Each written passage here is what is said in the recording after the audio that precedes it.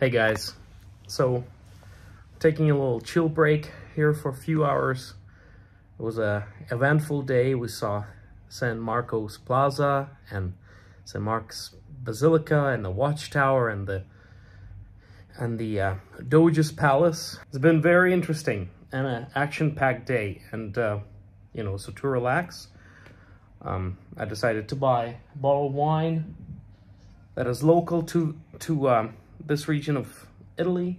It's fantastic. I just wanted to say, travel is so fantastic. I think of it this way, and I'll appeal to the younger generation, to the gamers. So let's say you're playing some open world game and you start in this little village and you look at the graphics and you go, wow, this is fantastic. This is best game I ever played. And then as you start exploring the map that is initially blacked out, you start exploring these little places that are previously were unknown to you.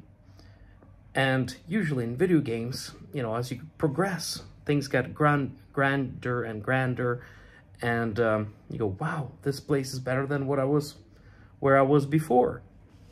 And so as you go through the video game, you go, wow, this world is fantastic. And you're excited to explore it, and you're excited to open up that blacked out map.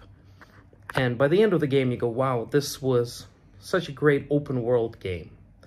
And I would like to draw a parallel to our world, because it's really, that's what it is. I was born in Ukraine, then I moved to Canada when I was 10. And so for me, the world was very, the world consisted of these places, a little bit of Eastern Europe, Northern America. But when you travel, you start unlocking these blacked out places on the map.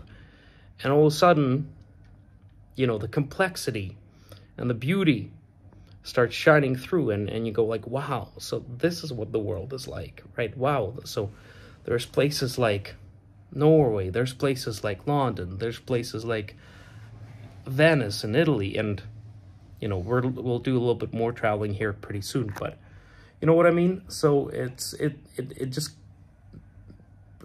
increases your perspective exponentially, and you start looking at things through a different prism.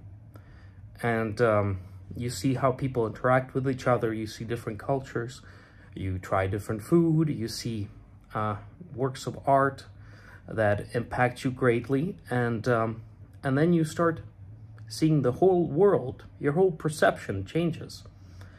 And it enriches the way you look at things. So I would suggest you do travel. My little advice is, travel while you are young, because a lot of places that you go to require a lot of walking, a lot of hiking. And so when you're young, you can do those things without, being run down. So start young and go and explore. But maybe, don't start too young. Like, for example, if you right out of high school and you want to do like 3 years off before you go to university, it'll be awesome. You'll have tons of fun.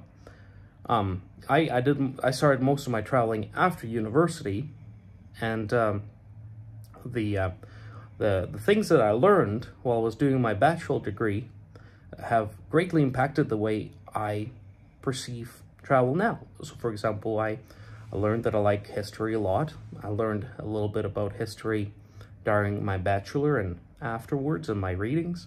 And so when I go to places like Venice, I have a narrowed down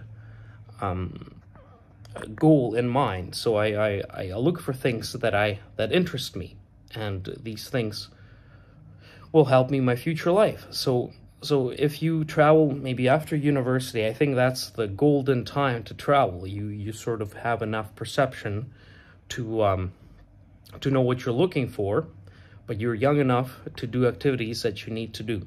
So I think right after you finish your bachelor, you should start making some efforts to move around the world and explore these blacked out pieces of the map and discover the fullness of our beautiful, beautiful planet.